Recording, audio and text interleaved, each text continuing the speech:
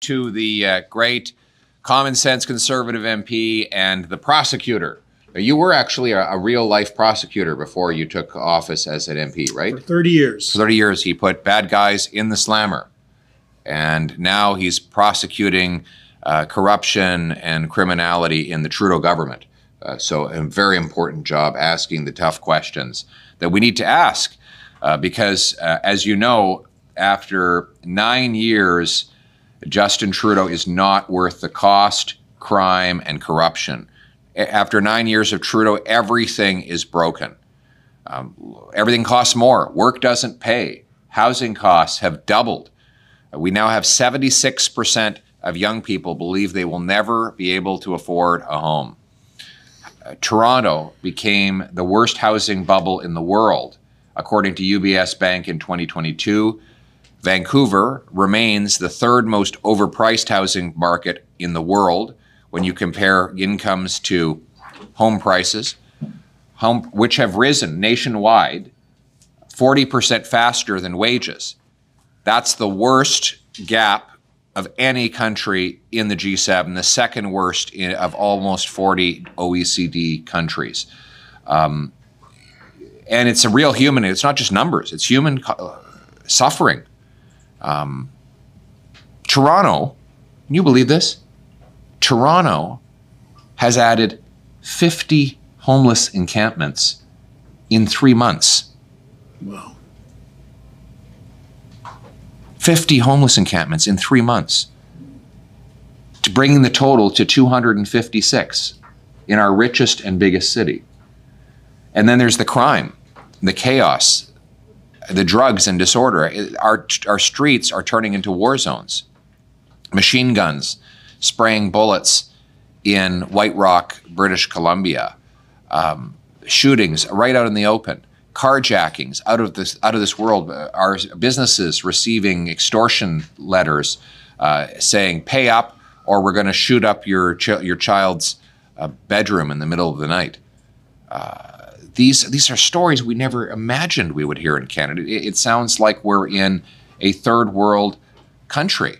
I was just at a business earlier today, and the owner was showing me the gates that he's putting up in his home, so that if people break into the house, there'll be another gate keeping them out of his bedroom.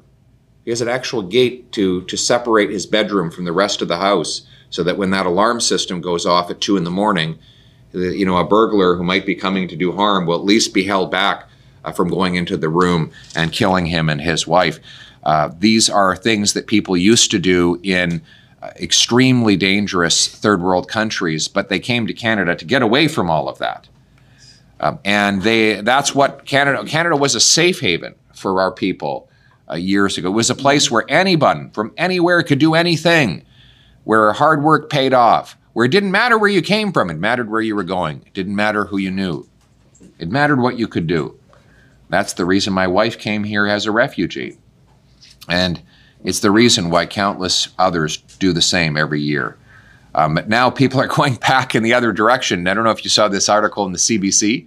The number of Canadians leaving to the US, up 70%. And the number one cause, according to this CBC article, I was really surprised to see this in CBC, people are trying to get away from Trudeau. They can't afford him. They said that we don't want to stay in this country as long as he's prime minister, raising taxes, attacking businesses, shutting down housing construction, unleashing crime in our communities. But the good news is life was not like this before Justin Trudeau, and it won't be like this after he's gone. We're going to turn the hurt that he's caused into the hope that Canadians need, with a common sense plan to axe the tax, build the homes, fix the budget, and stop the crime. We will axe the carbon tax to lower gas, heat, and grocery bills. We'll lower income taxes so you bring home more of each dollar you earn and hard work pays off. But to cut taxes, we have to fix the budget with a dollar-for-dollar law that will require we find an equal amount of savings for every new amount in spending. We'll cut the waste and mismanagement, the consultants and the bureaucracy to bring down the cost on our people and let people bring home more. But they need homes to bring it to. And that's why we have a plan to build the homes, not the bureaucracy. That plan will require municipalities permit 15% more home building per year and permit high-density sky rises around every federally funded transit station as a condition of getting federal money. We're going to sell off 6,000 federal buildings and thousands of acres of federal land to build. We're going to get rid of the carbon tax to lower the cost of building materials. So we're going to bring these homes in safe neighborhoods. We'll bring in jail, not bail. Jail, not bail for repeat violent offenders. Repeat offenders will be ineligible for bail, parole, or house arrest. They will stay behind bars. We will secure our ports so that with scanners to peer into each of the shipping containers that go out in Montreal, Halifax, Vancouver, and Prince Rupert. These shipping containers contain stolen cars. Only 1% of containers are scanned right now. That's how the cars get out. By having high-powered scanners, we can interrupt those exports. So it's pretty simple, right? You have a shipping container. The manifest says that it's got, let's say it's got donuts in it. It says on there that this is a shipping container full of donuts. We have a new scanner. The scanner looks right through the metal and says, well, that actually doesn't look like donuts. It looks like a beamer. So maybe we should pull that container aside and we'll open it up and we'll take out the beamer and we'll look at the VIN number. We'll call the person whose name matches the VIN and we'll say, hi there, Mr. Smith in Brampton. We note that your beamer is in a shipping container. Were you planning to send it to Beirut? No, I wasn't. I was planning to drive it to work. Well, it went missing late last night and it was about to go to Beirut. We have it for you. We're going to give it back. And then check who ordered the shipping container and go up to that person's house and arrest them. Yes. This does not, is this complicated? It's common sense. Like, can you believe we're not already doing this? It's just so obvious. Yet we're spending billions of dollars trying to get to confiscate guns from law-abiding, licensed, trained, and tested hunters and sport shooters. They've already been vetted by the RCMP. They're licensed people. The Trudeau government has spent $40 million trying to take their firearms away. They haven't been able to get a single one. Why not allow the sport shooters and hunters who we know are following the law and have a license keep their firearms and put the money into securing the border to stop illegal firearms from coming in? That's the common sense plan. Doesn't that make sense?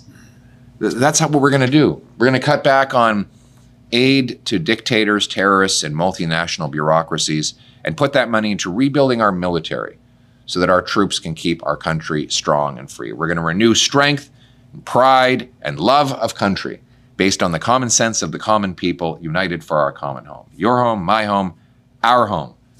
Let's bring it home. Bill C-381 by Deputy Leader, which was to keep extortionists in the jail for a long time, that failed in the Parliament. Foreign interference, NDP voted against that. Change of the election dates, just if we change to one day, it will cost taxpayers 120 million. So everywhere we see that political parties, they are acting as this is their own convenience and they are not thinking about taxpayers. Taxpayers are struggling today, either the mortgage or the crime or the, we name it, housing crisis, the international students, the immigration, everybody is struggling today.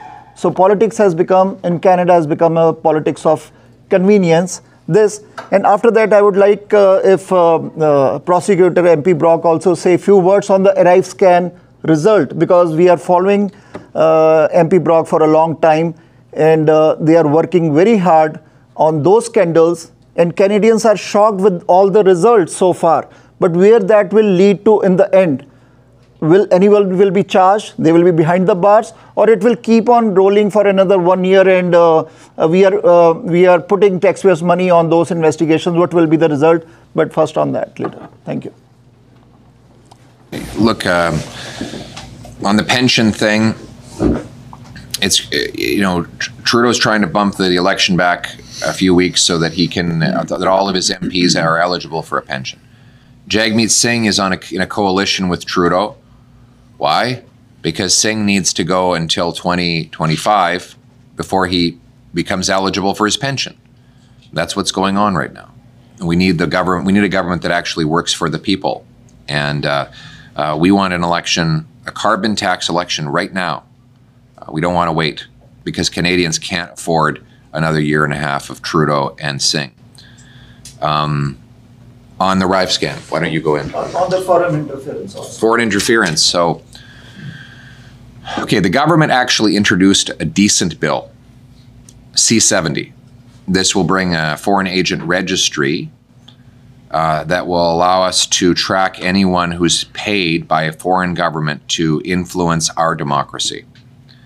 And it will do a number of other things to help protect against the interference of Beijing, of Russia, and of other foreign interests.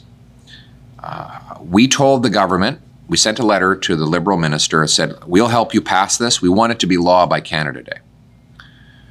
Jagmeet Singh has stood up to block it now. I don't know what he's thinking. I don't know who he's trying to protect, what foreign interest he wants to preserve. But he's the obstacle, and you can see it. We offered unanimous consent to pass a government bill, and only Jagmeet Singh objected to it. So I don't know. You should ask Jagmeet Singh why he's blocking a foreign interference law. Does he want more foreign interference in our country? Only he can answer that question. Of justice, we need to get rid of the catch and release system. Catch and release is causing more crime. The same 40 offenders had to be arrested 6,000 times in BC. Why? Because they get out on bail, and then they're rearrested, and then they're retried, and then they're released, and they're rearrested, and they're retried over and over again. If we just left them in jail, then they wouldn't be able to reoffend, and then you would have less demand on straining our justice system. Secondly, the Trudeau government has not been appointing judges. So we have a shortage of judges to process criminal trials. How many short are we right now? 89. 89 judges. At which level in the court? Federal. Federal court. So 89 judges are not appointed. So the cases sit and sit and sit. And then because the offender's case is dragged on, the charges get dropped because under the rules that the Supreme Court has established, is it the Jordan Principle?